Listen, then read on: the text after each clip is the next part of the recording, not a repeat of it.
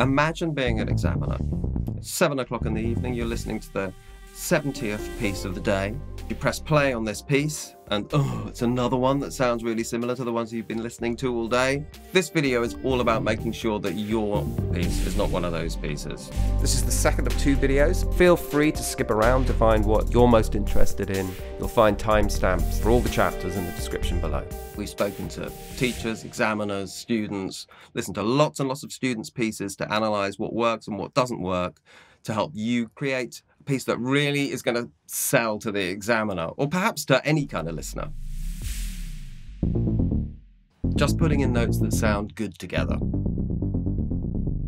This comes with a real skull and crossbones warning in exam pieces. It's very much related to the writing bar by bar, where you're just, here we go, I'll open this little piece and I'm just saying, what note goes with that one? That one. And what else could I add that goes with that note?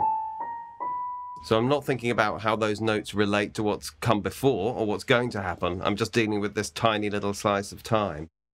There's a place for that, but it's usually at the editing stage or further down the creative process.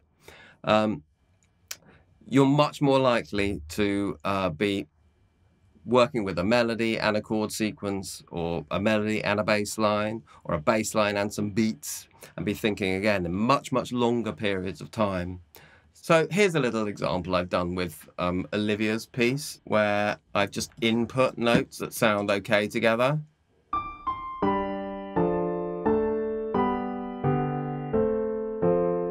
Every chord sounds fine, but they're not flowing together.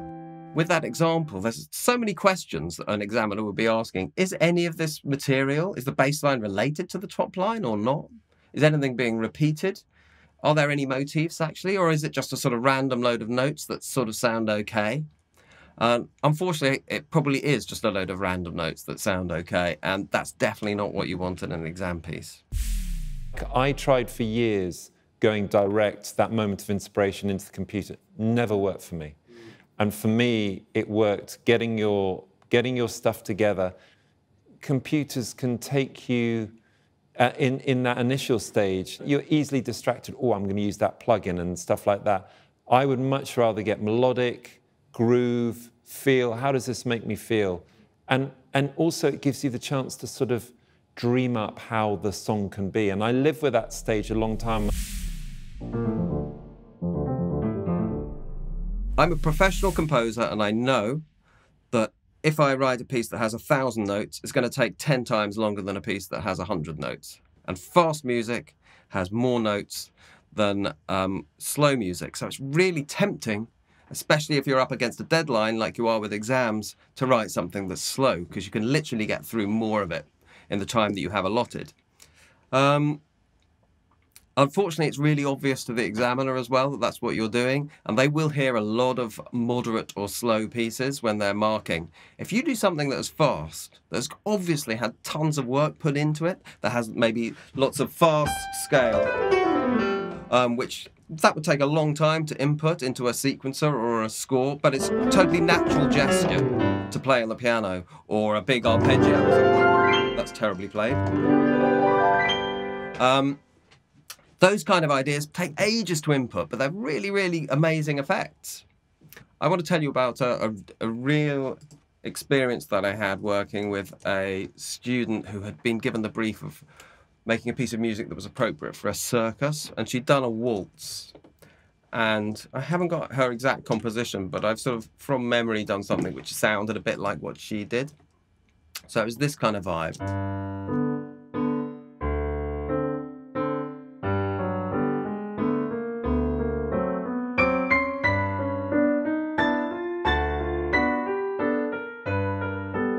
That sort of sound. And the chords were pretty good. It had lots of interesting scales and things. But my immediate reaction was to say, why don't you just speed it up?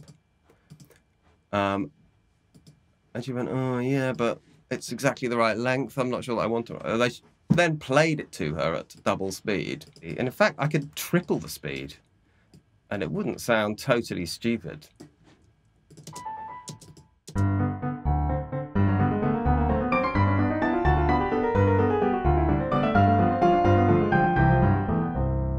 promise you examiners won't hear many pieces that are really fast-paced, have that sort of density of scale work going on. So your piece will immediately stand out.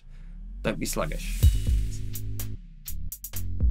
Not using the full range of the instrument. It's so common to see student pieces written in a tiny span of the keyboard, basically because the musician has only got a small keyboard to play. And so you get these very middling sort of range sounds, which is great, but there's also all this stuff up here. And all that stuff down there. Remember that there's so much more opportunity for variety, that you actually get different tones. You know, that's not just with different instruments, although they sound really different, high and low. That would even be the same for a synth sound, where it might sound really down there, but maybe like this. Up there, much brighter. It's a really common thing. If you're using electric instruments, remember that you have this octave shift button, so you can fully explore the range of the keyboard, even if you've only got a small keyboard.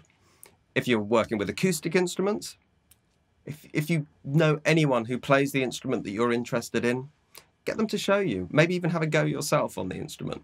And you'll learn a massive amount about how the high and the low notes can have a massive impact on the way that your piece sounds.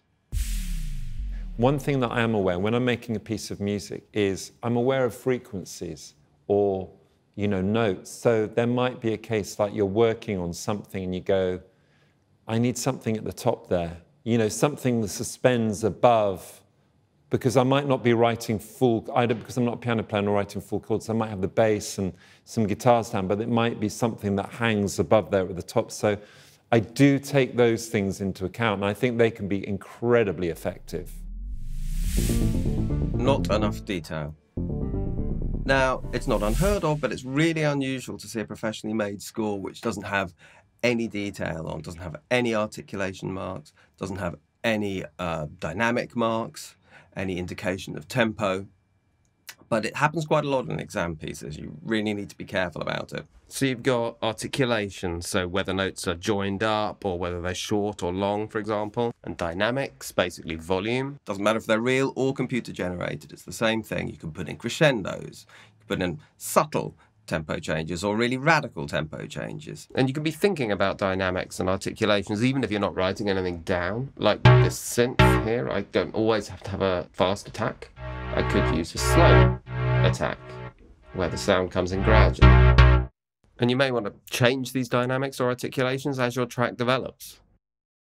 So here's an important point, is that these articulations and these details aren't just things that are added on.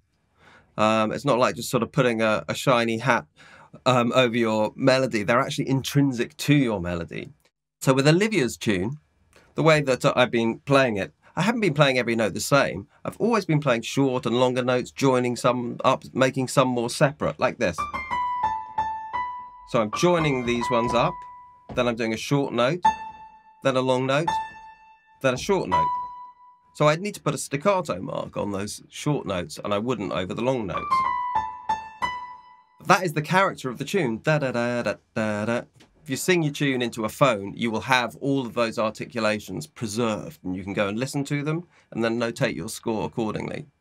Dynamic markings, again, just aren't a way of just spicing up your piece. They can actually, but if you do a crescendo, and say you've got a piece that goes, and you do a crescendo, it's often make you want to do something new with your piece and take it further. So it can actually inspire ideas.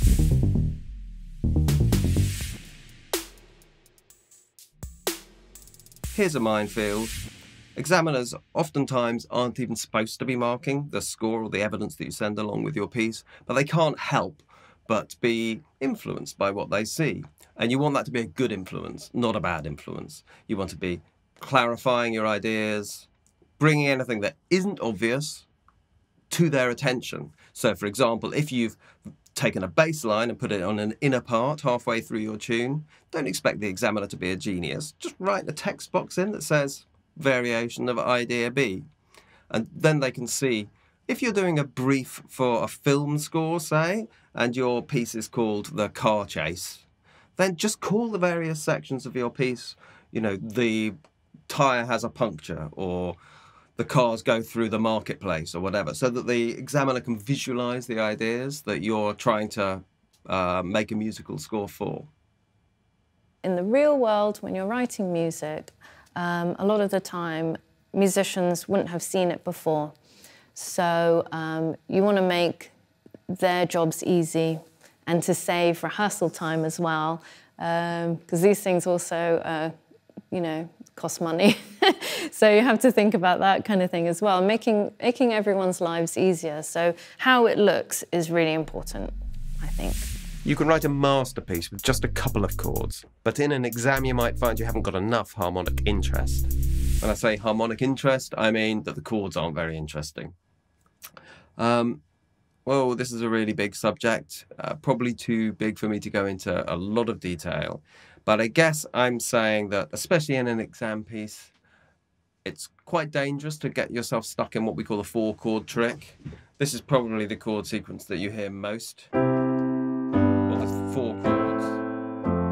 For those of you with a lot of technical knowledge, that would be 1, 5, 6, 4. You can spin them around in different ways.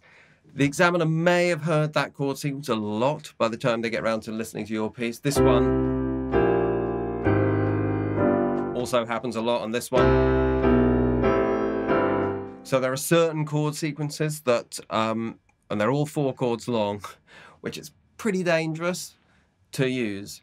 So I guess I would really encourage you to look at the potential, what we call the implied harmony of your melody. You may be surprised at the amount of chords that you can fit in. So even though Olivia's piece has 3 chords really, are the really obvious ones that are implied. G7, then back to C. So still 3, I would say, are really obviously implied. But with a little bit of messing around, I think I played this example earlier on, the jazzy sort of example. I've used completely different chords. I'll try and... So it's the same tune, but you can get all these other chords out of that material.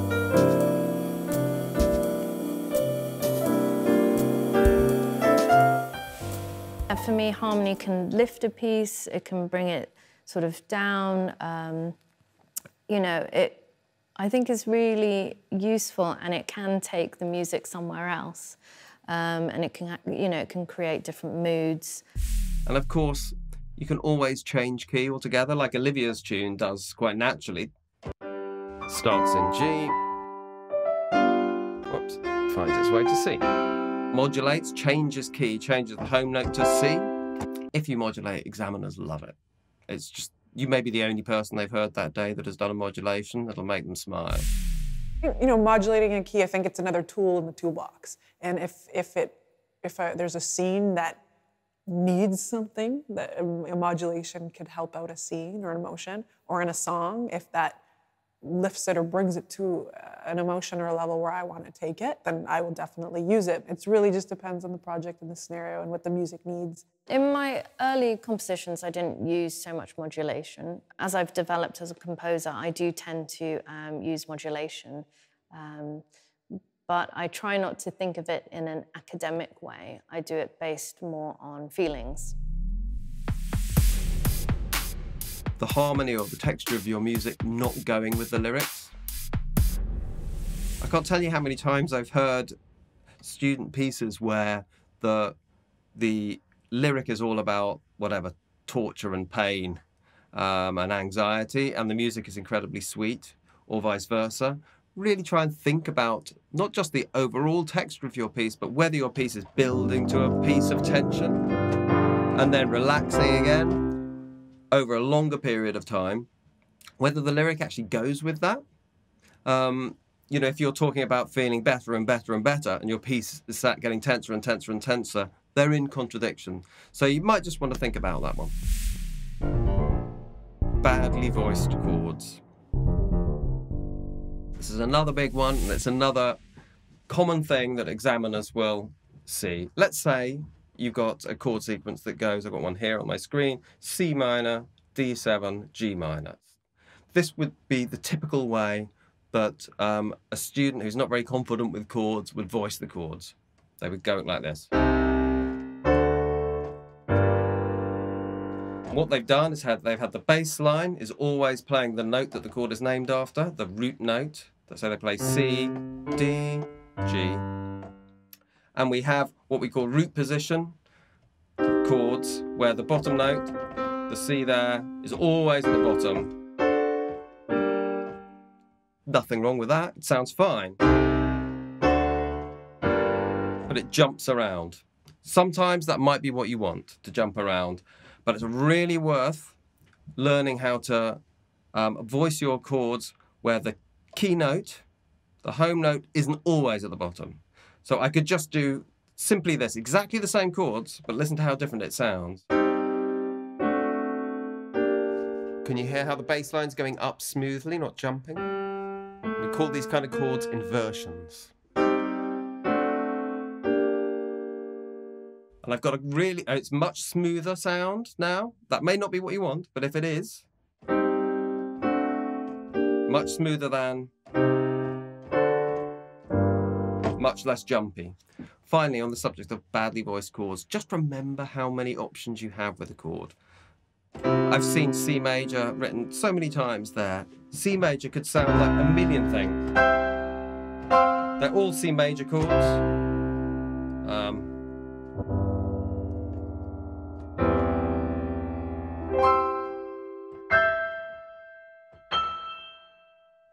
Or hundreds of different ways of playing exactly the same three notes. Don't play the one that they've already heard 100 times already. No tempo fluctuations, or another way of saying it, the speed's always the same. Now, it's true that a lot of music, especially since the late 70s, is written to a click.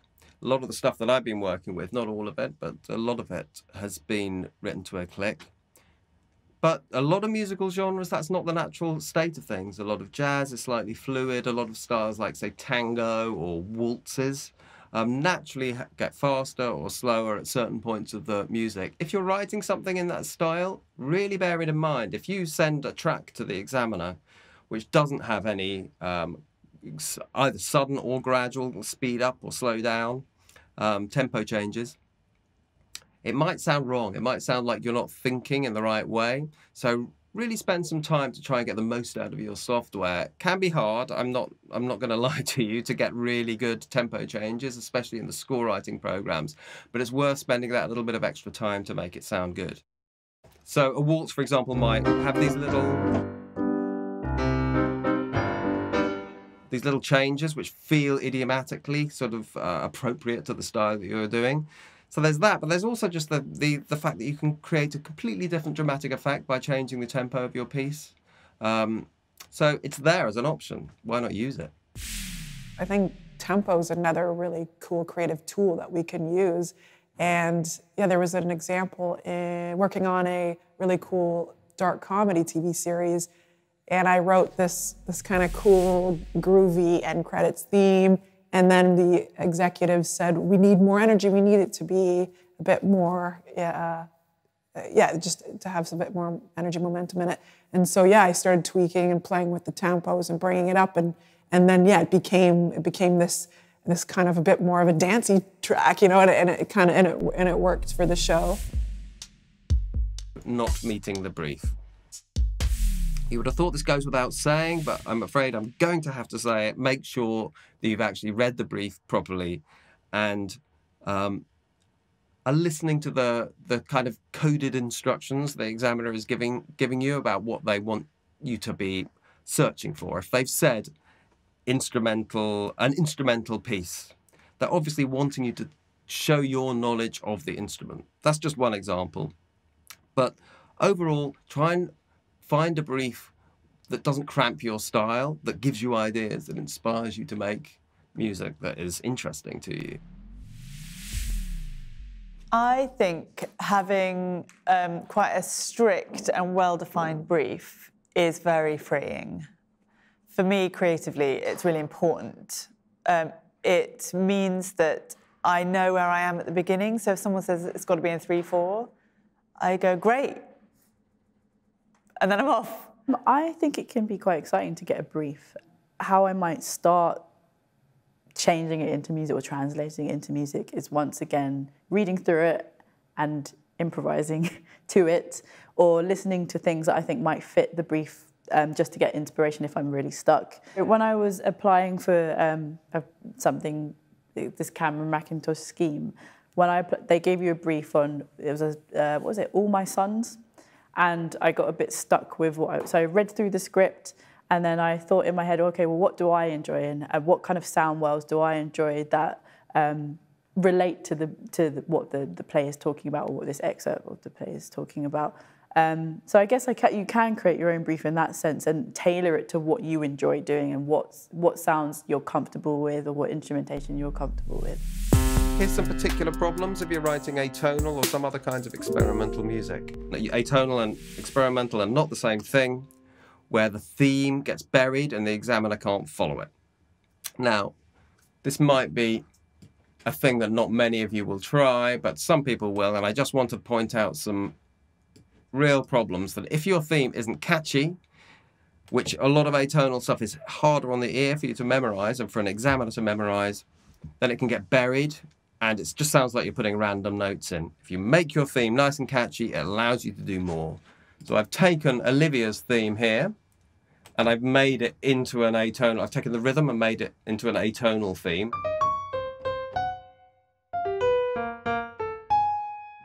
Okay.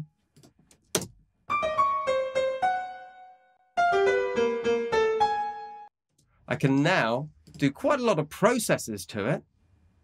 If you look here, I've done a mirror inversion and I've chucked it down 2 octaves. I've done a lot, but I think you can just about hear that it's the same idea.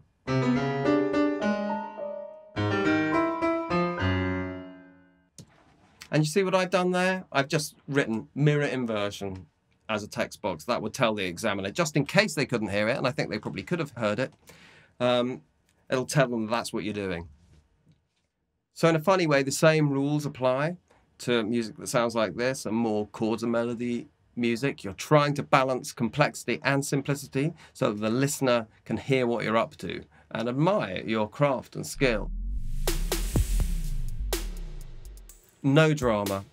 A lot of pieces plod along with a similar kind of texture, a similar idea throughout.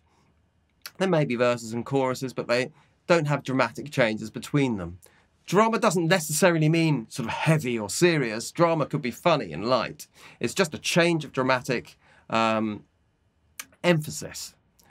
So it could be a drop down before a chorus of a hip-hop tune. It could be a really sweet section in a horror movie soundtrack. There's loads of ways that you can push your material to dramatic extremes, and it will make the examiner smile and see that you're emotionally manipulating them in a way, and that's a good thing. In The Ghost of Grenfell, actually the vocals take a backseat to the musicality. So it builds to a crescendo and then it drops. And it drops to the point where you have the single voice singing. So that's the dramatic aspect of it. I don't consciously think about it, but I think that's in my taste of the stuff that I like. I like that contrast. You know, it's like the yin and the yang. And I know within Radiohead there was always, if something was sounding too sweet or too nice, needed to be balanced by something that was maybe brutal or a bit off. And I think that's really, really important. Now, that's not for everyone, but that's like the light and shade thing. I think you need, great music has these two, the interplay of that. In pieces with a lot of instruments, they're all doing their own thing and they're not working together. So if you've got a few instruments in your piece, it's really unusual for at least some of them to not be working as a team together at some point in the piece. Let me play you an example using Olivia's tune.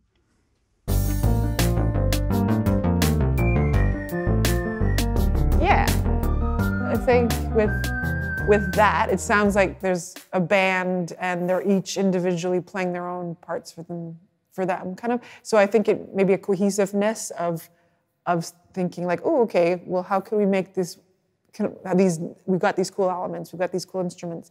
Is there a way to work them so that they're working together and not apart? So I've split this piece into just 2 teams, a really simple bit of organisation of material. The right hand of the piano and the flute, playing in harmony. And the left hand of the piano and the bass playing a rhythmic motif.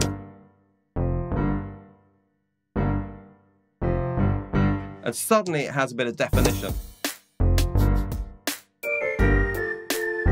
It's definitely a quirky tune, but it's beginning to come together, okay, rather than every instrument kind of on its own, doing different things.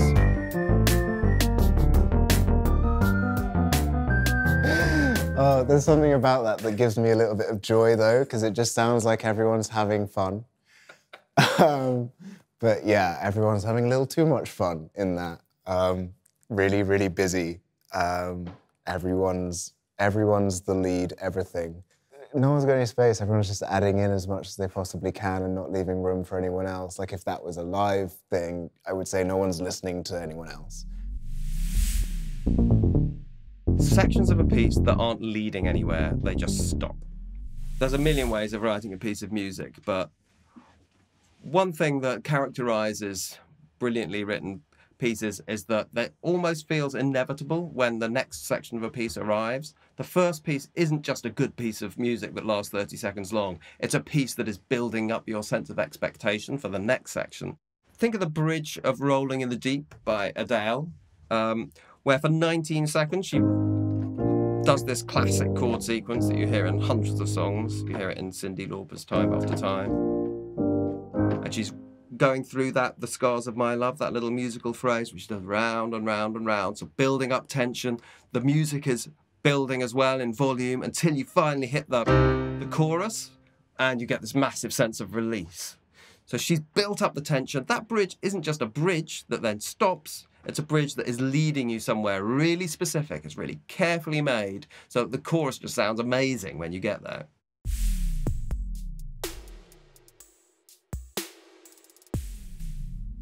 Nothing wrong with stepwise motion. Just be aware that it's the easiest thing to input. And so a lot of weaker pieces use it exclusively. So just jumping a third, or big leaps like an octave, like Somewhere Over the Rainbow. Olivia's tune does it. Massive jump up there. Will just naturally make your piece stand out because it's got these more unusual features. Don't be boring. It's perfectly possible for you to write a piece that gets absolutely top marks, literally top marks, and also you really like it, and it's in the sort of style of music that you're into. One big thing, which I was really glad that I was taught and told, is not being afraid to write how you want to write. So just your own voice, so what you're interested in. If you're more comfortable just making beats on something, then go for that. Or if you're more comfortable writing for guitar or on a guitar, then go for that. But I think there's always, sometimes you forget that your voice in composition is really important in developing that and being comfortable with that. And one other thing that I'd say is that remember that not every tune that you write will be the right tune to put in front of an examiner. If you come up with a brilliant 4-chord tune at 120 BPM, which doesn't really have that much harmonic interest and it's got a really repetitive tune, maybe you could turn that into maybe you'd have a #1 hit with that tune, but it's just probably not the best suggestion to play for an exam piece.